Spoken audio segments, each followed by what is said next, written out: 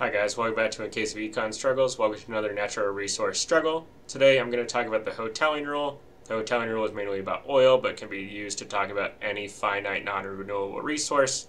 And as usual, timestamps are below if you would like to jump around, but let me give you just the big picture. So the big picture is we've got a non-renewable resource, and we've got a finite amount of it in stock.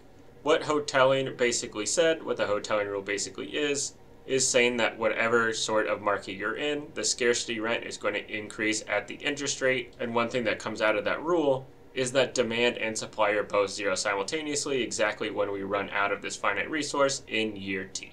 And so I'm going to go through the math here in a second, but if you're not so math intensive, the hoteling rule, maybe you just need to know what scarcity rent is.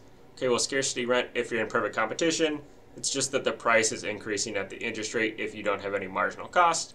If you have marginal cost, though, the scarcity rent is just the price minus the marginal cost. In a monopoly setting, instead of price, we're thinking about marginal revenue. So with zero marginal cost, the marginal revenue is increasing at the interest rate.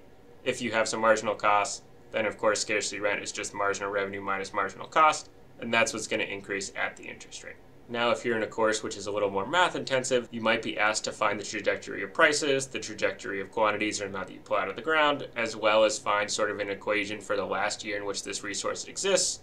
And so to do that, we're going to set up a maximization problem. We're going to have Bill. He's going to maximize this sort of perfect competition profit maximization problem where he's maximizing revenue because we're going to say costs are zero. And we have this demand function where the price is equal to A minus B times QT.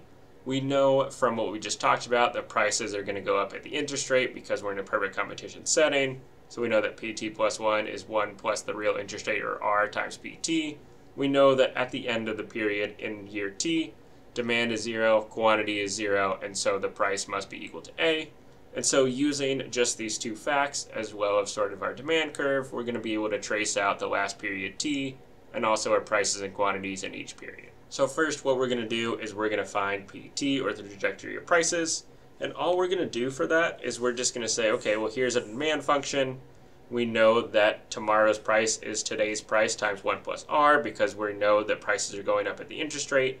So if we go all the way back to P0, if we keep filling this in, and again, if this is not enough, feel free to leave a comment below and I'll try to add a little bit of explanation here.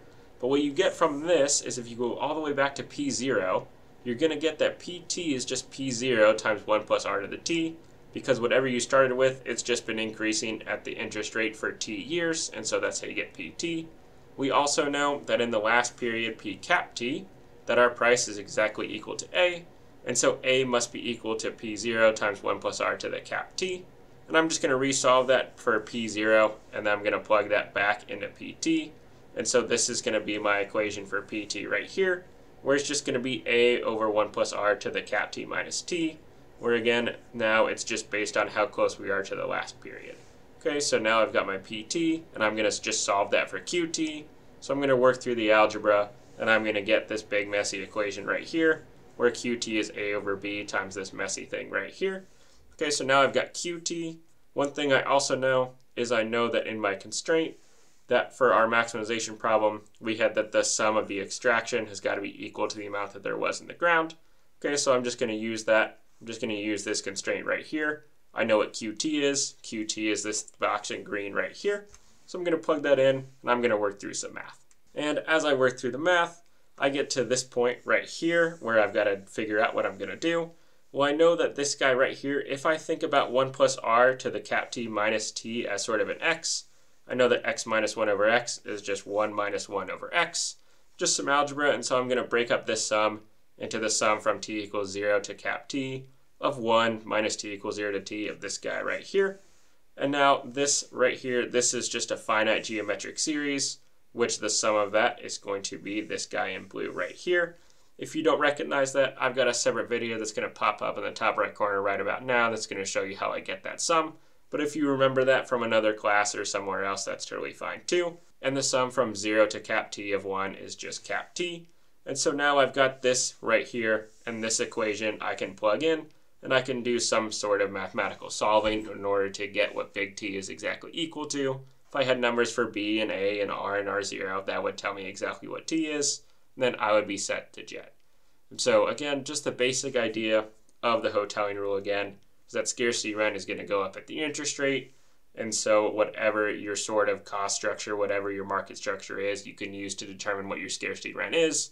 You can do a maximization problem with some math to figure out PTs and the QTs and how big cap T is. You can plug that into something like Excel Solver, and then I'll tell you the answer. But hopefully this sort of makes the hoteling rule make a little more sense, sort of you've seen it once. If there's something in particular you'd like to see or a question you still have, please post that in the comment section below. But again, if these videos in general are helping you out, please like and subscribe if you haven't done so already. And we'll see you next time for another case of Econ Struggles.